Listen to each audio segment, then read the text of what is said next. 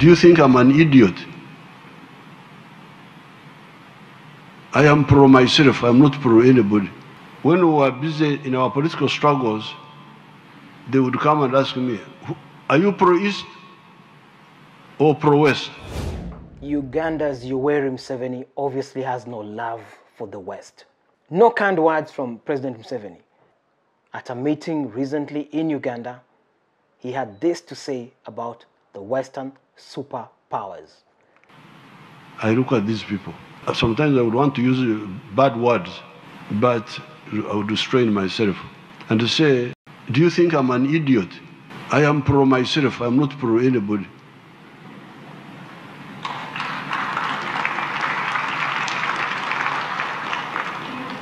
Why would you not have it in your head that this man or this group of people are pro their own interests?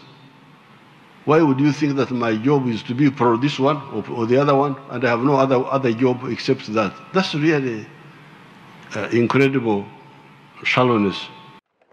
That's the grand old man of African politics, Yoweri Kaguta Museveni. Yoweri Museveni has had run-ins with the Western powers, and especially the US. On this occasion, I think many of you will remember that the big question of sexual orientation, that big debate happening in the West, has been pushed to Africa silently, and there's been a great uproar over Uganda's decision to actually pass laws against people that they deem as not acting African in terms of their sexual orientation. The West has been livid about this. We are making this law for our children. We are making this law. It's not just Uganda that has gone through that kind of pressure from the West. Kenya, for example, its own son, Barack Obama, attempted to do that. And President Uhuru Kenyatta had this to say about it. It's very difficult for us to be able to impose on people that which they themselves do not accept. Fast forward, a similar thing has happened in Ghana. And let me be clear about where we stand. So, obviously, where President Museveni sits, his argument is that just as the Western nations have the right to manage their own affairs as they so wish, as they deem fit, it's the very same manner that African nations have got to manage their own affairs as they see fit. That is the power of the sovereign. That is the power of the people of Uganda. That is the power of citizens of any nations of the world. What the West is experiencing today, unlike many decades before, is that information is now very readily available. It's moving pretty fast. And with social media, you can't hide anything under the rug and expect that ordinary folk anywhere else in the world won't find it, won't speak about it.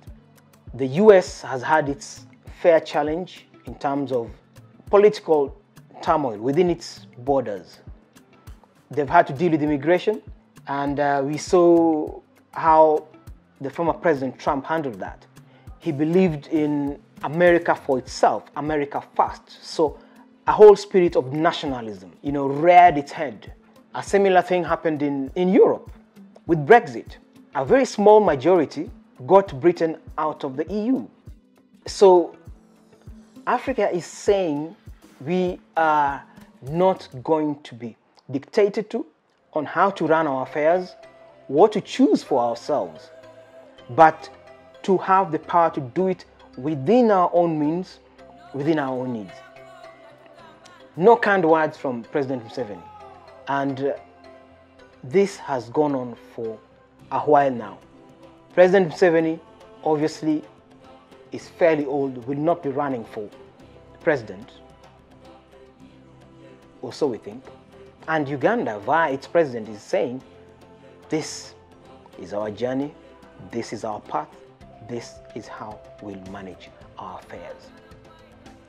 This is AOB, Africa, our business. Uganda is also saying, this is Uganda, our business. Africa is saying, this is our business.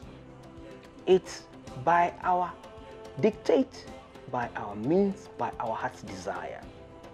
As a nation, as a sovereign, African countries are seemingly speaking loudly today that they do not want any interference from the West. Please share your comments about Museveni's reactions lately.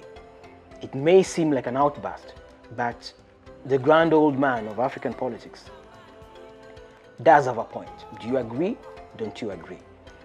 Let's have a chat about this. And is the West interfering too much in African affairs? Is the West overstepping their reach? That is what seems to be the challenge here. And Africa is saying, we've got to manage our own affairs. I want to thank you for watching. Thank you for subscribing, those who have. And if you haven't, kindly hit the subscribe button, ring the bell, like our content to help us build and reach many, many more. Our idea here is to connect Africa and the diaspora. Give commentary that will help you understand the continent better, to execute your movement across the continent of Africa with ease and really enjoy your journey on this continent.